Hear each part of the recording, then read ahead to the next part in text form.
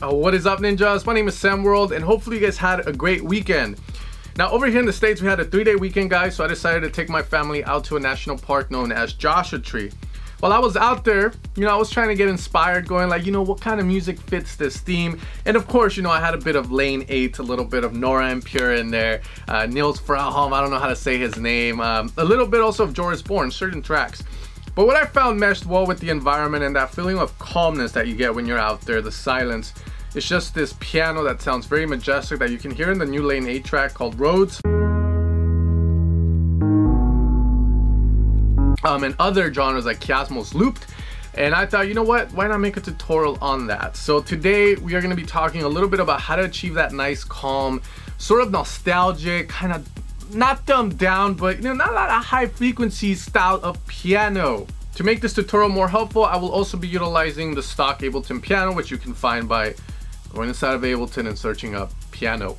Now, when it comes to this style of piano, of course, there are various different variations. Some people might put chorus, delay, just like I like to put tapatio, and then some people are Cholula people, which I don't understand. But again, it all comes down to the vibe. But if you have these things that we're going to talk about in this tutorial, I promise you will get a piano which will make you go, As always, guys, if you want to support my channel, you can head over to evilsounds.com, where I do have a sound bank called Exploration, which of course was inspired by my outdoor activities, hiking all over Southern California. Believe it or not, we have some beautiful sights.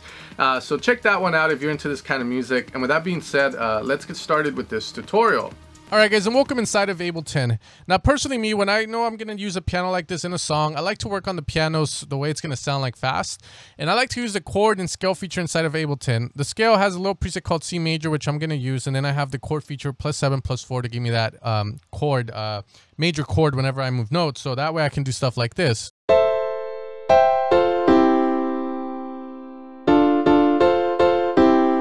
And then of course I can make it more lower. And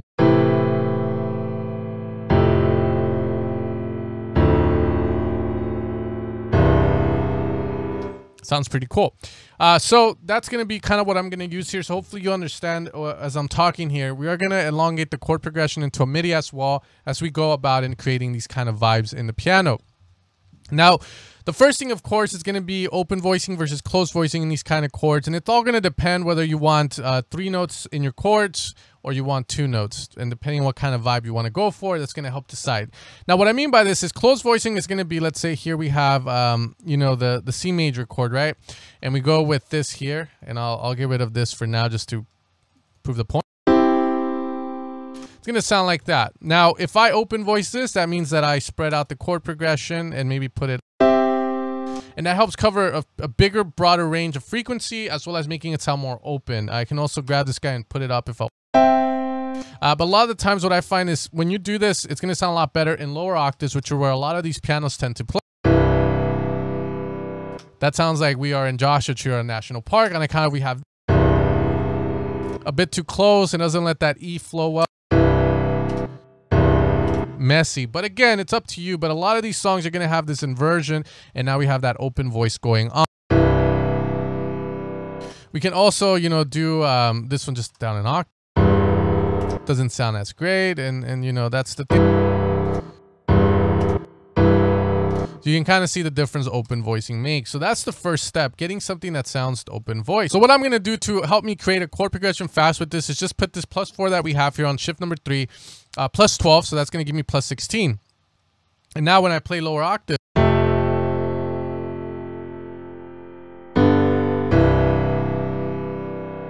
you like that. You like it. So obviously it makes a little sense to go more with open voicing, and you can also get rid of that +16 if you don't want those high frequencies, so that way you have something a little bit more like emotional, I like to say. Also sounds a little bit more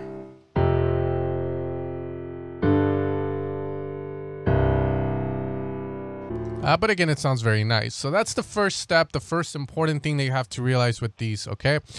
Now, the next thing is going to have to deal with velocities. Velocities are super important. So I personally like this chord progression we have.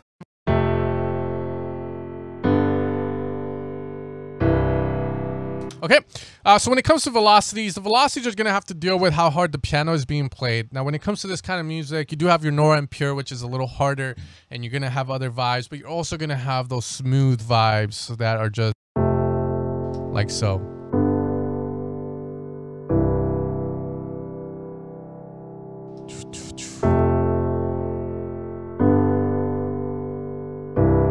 Very beautiful. Now, if you want to take things a step further, the other thing you could do is you could start to shift these notes just a little bit so that it doesn't sound like they're essentially playing at the same time. Exactly. Just a little bit of a...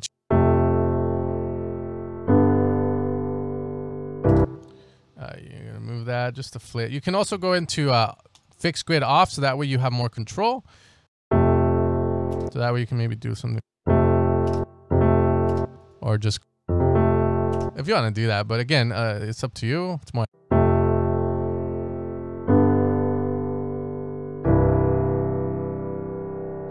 beautiful there. Now, you can kind of see how that velocity plays a huge role. The other thing that we can also do is that each note can kind of get a different velocity, and that's going to be up to you to determine which one's the more important one. For instance, let's say you want the low note to have the strongest press. You can definitely increase that, and then you're going to be able to go from there. Now, personally, me, I like to keep things simple, so I feel like just a little bit.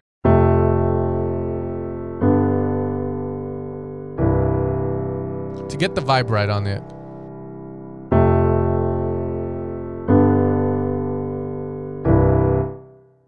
Okay, from there, the grand piano inside of Ableton is going to have these settings here, but we're not going to touch them just to keep things simple and use our own kind of effects with that. But now, the next thing is if you really do want to have each note to have a different velocity, but you're lazy like me at the moment, then you can grab a velocity feature here from Ableton, and you can get a preset which adds a bit of random, like total random, and then you can slowly add it in.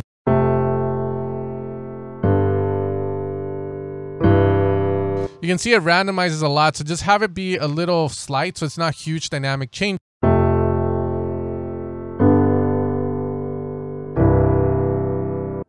We can also use the add some random one, which seems to be a little slighter.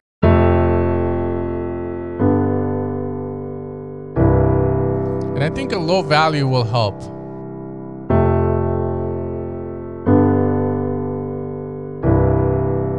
Okay, getting that nice warm nostalgia vibe, remembering those days, okay?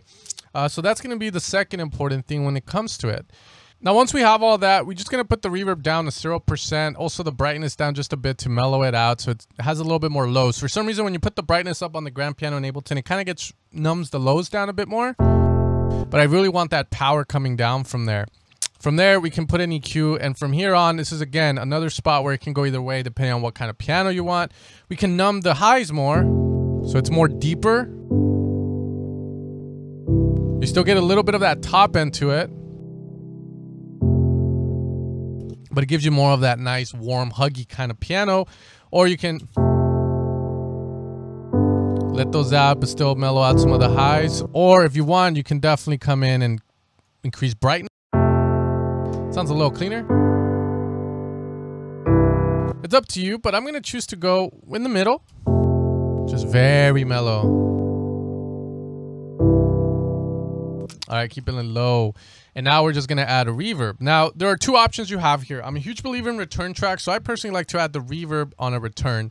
However, I can see the problem that if you're only using a reverb for a piano, these reverbs can definitely start to stack up.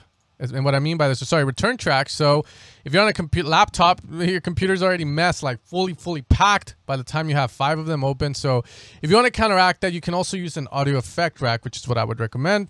List mode, we're going to create 2 chains and more if you want to put more time-based effects like chorus or delay while still maintaining the piano OG, original.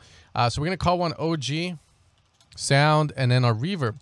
See, what tends to happen is when you put this reverb up and you start going higher than, let's say, 50%, you start to lower the volume of the original piano, the dry version of it, and that sort of pushes it more to the back, which is something some people might not like. So we can always go there. The only thing you have to do is put that at 100%. And now you're going to have both the best worlds.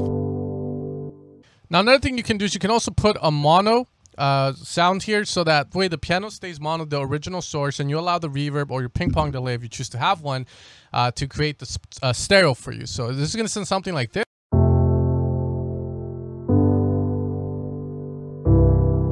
And it also gives you more of that nice retro vibe.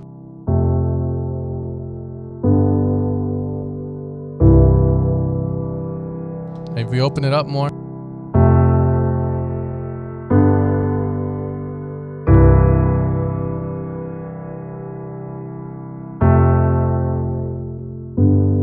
Now, I personally like to put it mono when you have more of a warm vibe like this, because from there, what you can do is you can duplicate your grand piano and then have a top layer to it, which might have, you know, like a little bit more reverb.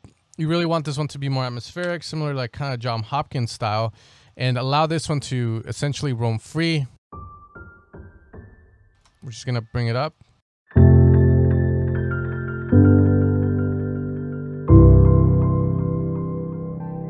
It's a cool technique in your landscaping as well, making room for everything in the mix. Again, you can go with either one. It just depends on the style you're trying to get. And of course, don't do this kind of boost there, but you kind of get the idea there. Now, the biggest thing here from there on is just adding effects that you might like maybe you might choose to add a bit of a chorus or a tremolo effect, which could give a nice result as well if you're trying to get more of a Western vibe piano.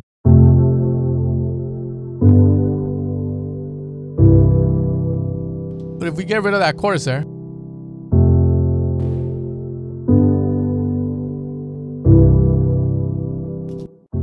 and this is the layer we're adding there. Now we can also now, again, with this, have more control and get rid of lows on this guy. So that we get tech licks there now, but we get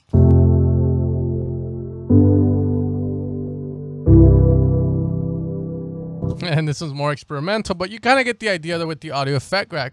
But the biggest things that I want you guys to get out of this tutorial, if you're trying to create these kind of nice mellow pianos, the grand piano for Ableton can do a lot, but if you're looking for more of a nicer vibe, a different vibe, one that you can actually hear the notes being hit and those little artifacts that come with some recordings, then definitely invest in a good library.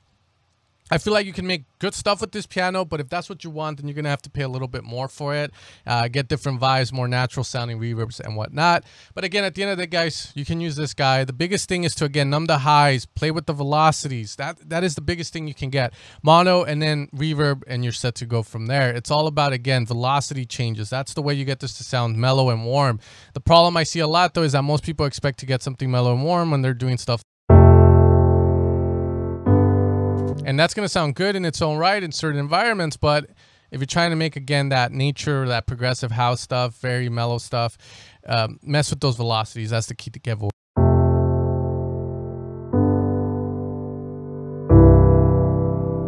That's going to give you that nice piano vibe. And of course, you can always get rid of that second note in the...